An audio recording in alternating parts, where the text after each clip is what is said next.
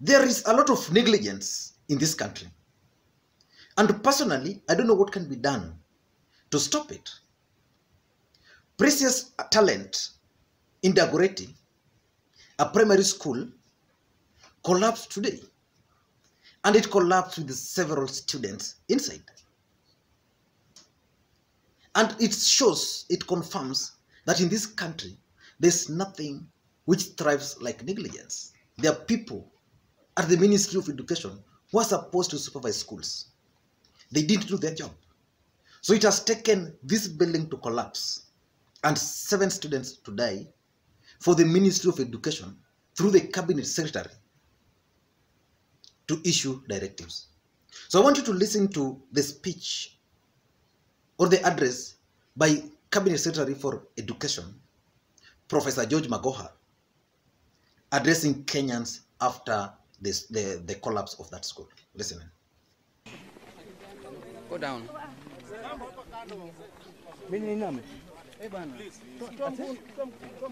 Please go down and behave, please. Please go down. Everybody go down. So, ladies and gentlemen, like we did promise that we're going to have a comprehensive a briefing regarding this unfortunate incident. This is the time, and we've been very fortunate to get with us here the CS Minister of Education, Professor Magoha, who will be the presiding officer today. Will be flanked by the Principal Secretary, Ministry of Education, Dr. Sang, and also together with Principal Secretary, Ministry of ICT, Mr. Jerome Ochieng. Before the Minister begins to brief you a few house rules, I will get an opportunity to ask questions. As you ask questions, please do not forget to mention your name and the media house that you represent. Additionally, let's keep the questions to the scope of this briefing only. So, Minister, sir, please. Please allow the Minister to, please give some space. Please, please, please, please, please. Good afternoon. On behalf of the Government of Kenya and on my own behalf, I wish to convey our deepest condolences to the families, friends and relatives of the Precious Talent Primary School for the tragedy that befell the community this morning. I received this sad news, while I was away on official engagement in Kisumu, which I have had to cut short to rush here to join my colleagues in government to deal with this. So far, ladies and gentlemen, we have regrettably lost 7 young lives to this morning's incident that occurred at around 8 a.m. as the learners in classes 5 to 8 were starting their morning lessons. May the good Lord rest their souls in perfect peace. 64 learners are admitted at Kenyatta National Hospital. Of these, 62 have soft tissue injuries, while 2 require more attention. More than 600 learners underwent safety checks at the nearby St. Mary's Catholic Center. The government officials have visited Kenyatta National Hospital and confirmed that all the learners admitted to the institution are in stable condition. I shall also visit the patients in the next few minutes.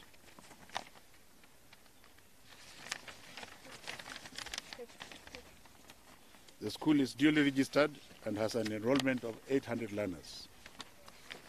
We have set a multi-agency group comprising officials from the county government, local leaders, ministries of education, interior and coordination, and the national government and the Ministry of Health, together with the Kenya Red Cross, to manage this situation. The team will also conduct thorough investigations on the possible causes of this tragedy and submit the report for me for urgent action. In the meantime, we have asked learners to stay at their homes over the next 4 days as we put in place adequate measures to ensure their safety of learning. I want to add by saying very firmly and categorically that the children of Kenya are safe in schools. and that we should not forget that we have close to 35,000 primary schools. And this single tragic incident must not be used by anyone to instill fear in our children in both public and private primary and secondary schools. I would like to state that beyond this, the government, through my ministry, is going to continue to monitor and assure the safety of all our children, who, in my opinion, are all the same, irrespective of where they come from.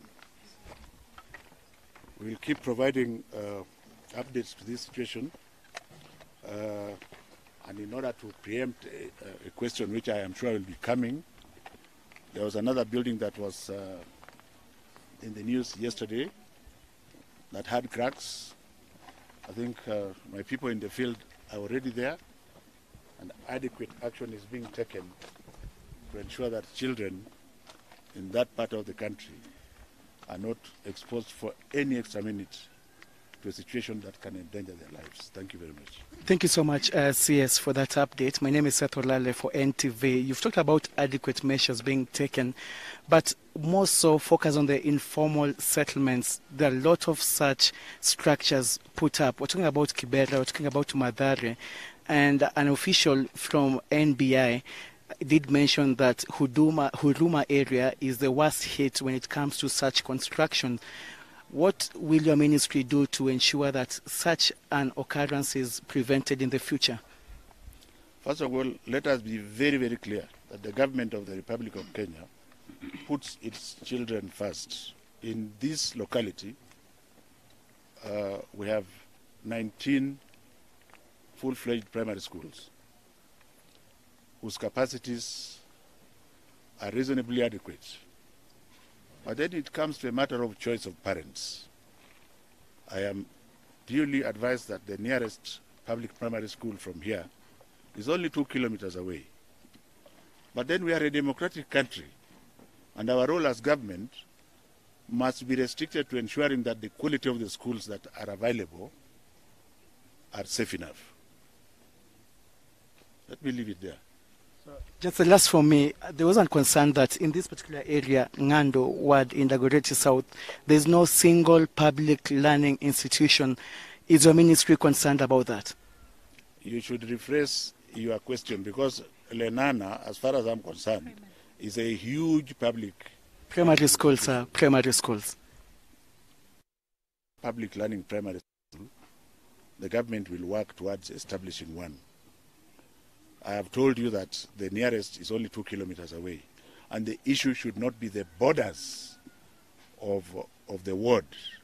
The issue should be the proximity of the school to where the learners live. But since we are Kenyans and you like to dramatize issues, we will commit as government to construct a primary school in Gandu. We shall ensure that land is made available by whatever means possible. And by the grace of God, perhaps in the next 3 to 4 months, you will have a primary school here. Let's have some order. Yes. Jo karibu bana. Jo karibu. Kwa Kiswahili naomba bwana waziri, naitwa Eric Orenga kutoka Citizen Radio.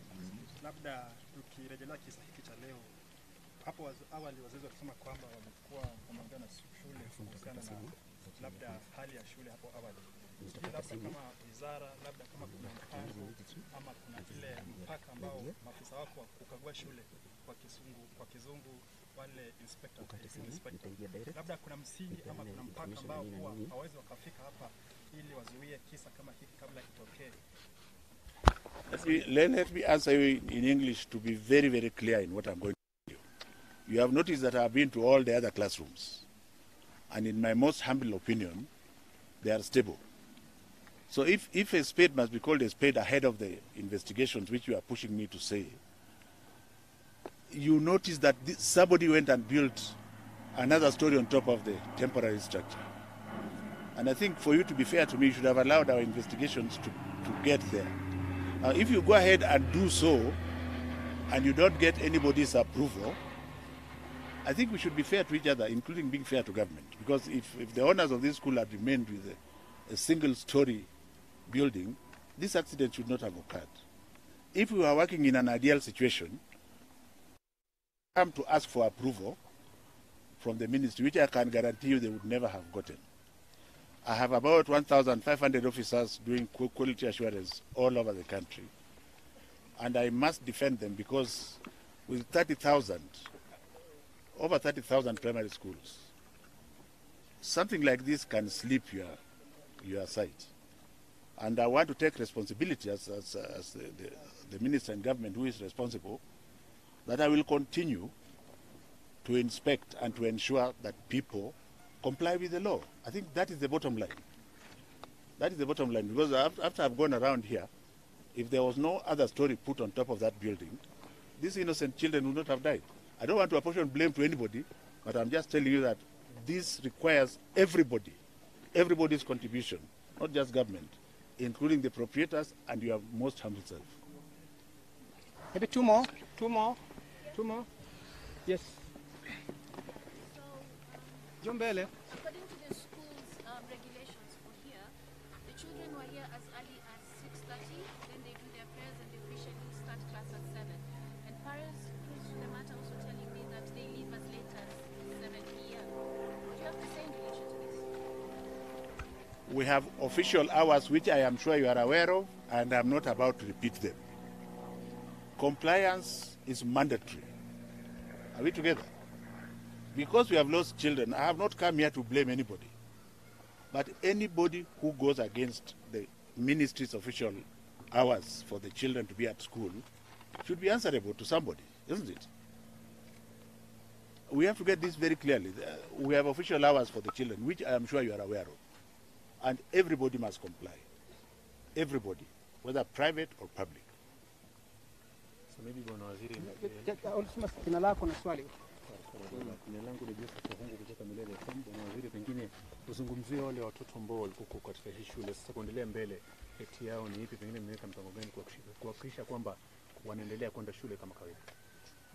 Like I have said, for avoidance of repeating myself, we have consulted, and because some of the children who passed on were even in the examination class, we have decided that all the children should rest for the last 4 days until next Monday, during which time the investigations will have been done.